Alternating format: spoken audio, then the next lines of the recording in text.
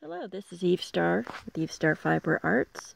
This is April 23rd, Monday, on a very chilly day. Started out the day real nauseated, so I'm finally getting moving now. It's 3 o'clock. Typical lately.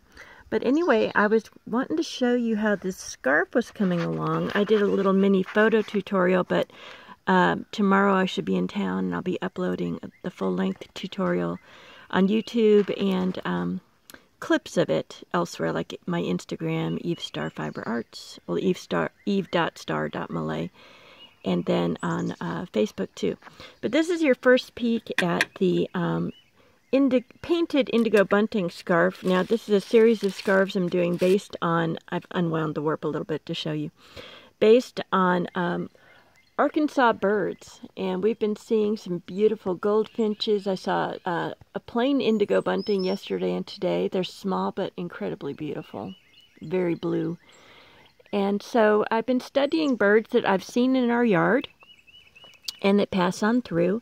And this is the painted indigo bunting. And I showed you the warp the other day, that this warp is actually all these different colors, because a solid warp for some very colorful birds would just be a little bit too dull. But they're all the same kind of yarn this time. Those are all thin, strong cotton yarns. There aren't any blends or anything in there, just cotton. This is going to be a very thin, light summer scarf.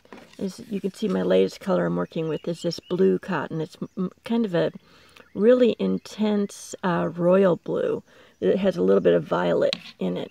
So I'll start backwards then. Oh, first of all, I've never shown y'all these.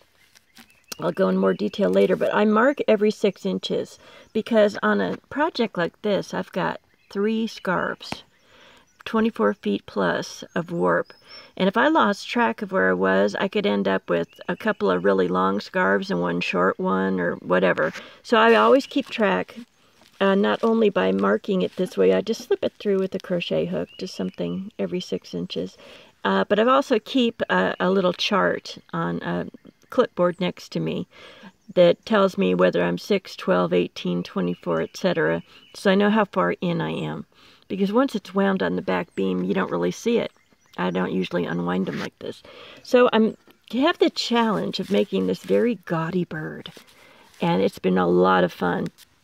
That violet is the head, this chartreuse is on the back, and then the underside is kind of peach, ranging up into bright red. So I'm going for it.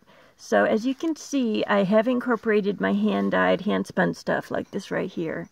Was some I had left over from a really pretty mossy scarf that I made, a Bathsheba's knot. It's like a Solomon's knot.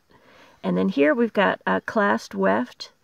That's where I've got 2 shuttles going at the same time, and I'll go into detail sometime about that. But in this case, I did the darker green and the lighter green. I did a warm and a cool green, and then to marry that with the next section, I added some of my hand spun. Then this is a tape made of cotton and wool, which is made by Colonet in Wales, and I just love it. Yes, all the way from Wales. And here we've got a light peach going into a bright orange, going into like a watermelon red. That's a hand spun I did. Into a darker red. That's one of mine as well. And then into a silk yarn that I spun. That's like a pure blood red. Then we've got this very bright aqua cotton. I didn't spin that. And then we morphed into this darker blue by taking turns and using that clasped weft idea again, so that we're blending one into the next. This is mine as well, my hand spun. And then here is where we started. That's why I can't pull it any further. This is the silk scarf scrap that I put under there. It covers the knots and it keeps the scarf from sticking together when I wind it on. And because my warp is so long on this little loom, I've been using thin tissue paper to separate it. So this is how we began. That's my this is what I call a header. I think some other weavers call it that too, but I'm not sure what everybody calls it. But it is a tighter, more dense piece of work that helps to glue the rest of your weaving together. I do that on the edges as well.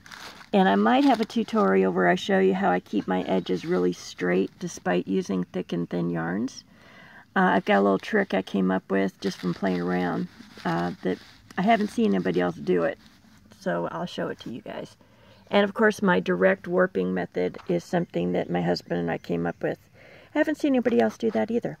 But anyway, this is scarf number 1 of 3. And it's looking good and gaudy, isn't it? And it's going to be a wonderful summer scarf. It's only about 4¼ inches wide, which is just right for summertime with the air conditioning and stuff. I might do a beaded fringe or I might do a twisted fringe. I'll know when I'm done. It's kind of thing, you know. I'll look at it, give it a wash, see how it's feeling, and then go from there. But I'll show everybody how it ended up. And I'm very pleased with it. So this is probably going to be the wildest one I do. The other two will be birds that have a lot of red in them, but not necessarily all red. I mean, I might do a cardinal if I can. It's just going to be awfully hard sticking to one basic color. I'll have to just do every shade of red imaginable. And here is my sycamore tree. Look how happy that is. So even though it's a gray and chilly today, again, everybody says this is the latest spring ever in this area. Still, the bees don't like it, which is great. We've had a wasp issue. Is one reason it's been taking me longer to get out and show y'all what I'm doing. So we have to resolve the wasp issue humanely. But meanwhile, everything's looking greening up and getting real thick and woodsy again. So, like I said, this is scarf number 1 of 3. Sorry to move the camera around so much. I'm working on it. And looks like we're kind of getting a full spectrum in here. But that is just how gaudy the painted Indigo Bunting is. You might check it out online. I found it on Audubon.